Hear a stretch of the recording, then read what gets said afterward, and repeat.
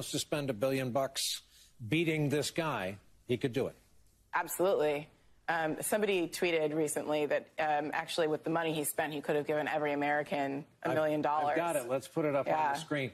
When I read it tonight on social media, it kind of all became clear. Bloomberg spent $500 million on ads. U.S. population 327 million.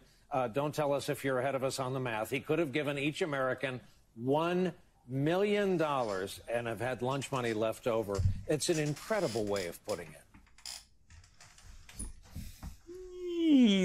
Okay, so I saw this tweet before I saw this clip, and the first time I saw the tweet, I had a little bit of a mind moment because for a moment, I thought I could have been a millionaire.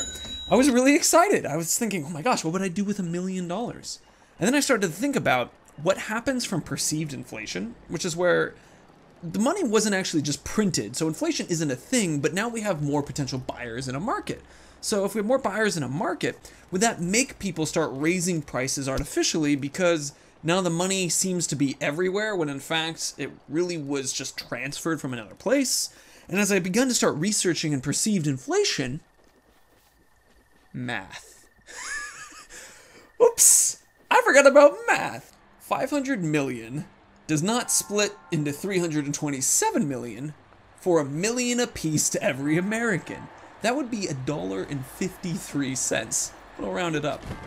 Why did my brain and MSNBC think this makes sense? Come with me to a coffee shop. Welcome to Mom and Pop's Coffee Shop. Today we have a special deal. The special deal is if you want to buy a coffee and a bagel, it will be sold to you for $1.10. Ooh, however, you have to solve this little riddle. Now, the coffee is exactly $1 more than the bagel. How much does the coffee cost and how much does the bagel cost? Ding! If you said $1 for the coffee and 10 cents for the bagel, you would be one of those people who might think that 500 million evenly splits to $1 million for every American in the United States. Because you see, $1 minus 10 cents is 90 cents. That's not $1 more. The actual answer is $1.05 for the coffee and 5 cents for the bagel. Why? This is known as type 1 thinking. Type 1 thinking is really efficient, it's fast, it's used in life and death situations, and it's what human beings rely on most of the time. It's pretty good, except when you're trying to get something like a coffee bagel situation or trying to actually calculate Mike Bloomberg's presidential spendings into every American. Which actually, if you think about it, 500 million, 327 million, just remove the million, 500 is bigger than 327. That's why the brain was like, yeah, that makes total sense. I mean, think about it from the perspective of like Breath of the Wild. You got a player, they're being attacked. They don't have time to think really hard about where the Lionel's coming from. They have to dodge the attack. They have to shoot at its head. They have to just panic fight during this thing. And so type 1 exists for us to survive. Type 2 is something only humans can do.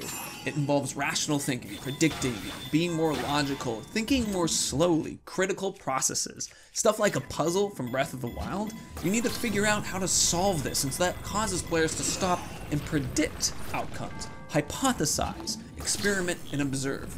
That's critical thinking, that's type 2 thinking. Alright, so how do we activate type 2 thinking? By thinking, actually. There's a study done with med students who are asked the bagel question and 2 other questions just like it. And they found that the students who perceived certain questions as harder were more likely to get those answers right. So by the expectation that this was a hard question, they thought through it longer. They didn't sort of take the first intuition response. They took the one that required more analysis and critical thinking and made that effort and process which caused them to notice the weird trick in the question. I realized my mistake with the tweet once I started thinking about inflation.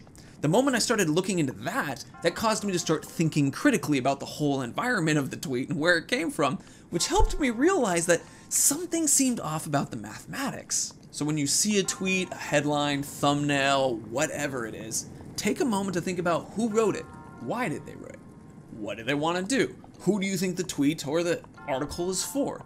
By doing these things, it just puts yourself into a more critical thinking position, because whenever you see something and you're just like, I feel, that's you using type 1. Whenever you see something you feel, then you go, maybe I should think about that some more, activating type 2. Oh, and if you want to see the 2 other questions in the med students thing, because it's pretty fun, and once you're aware that these questions exist, I wish you luck in solving them. Here they are. You got about 10 seconds to figure out what they are, and then I will put up the answers.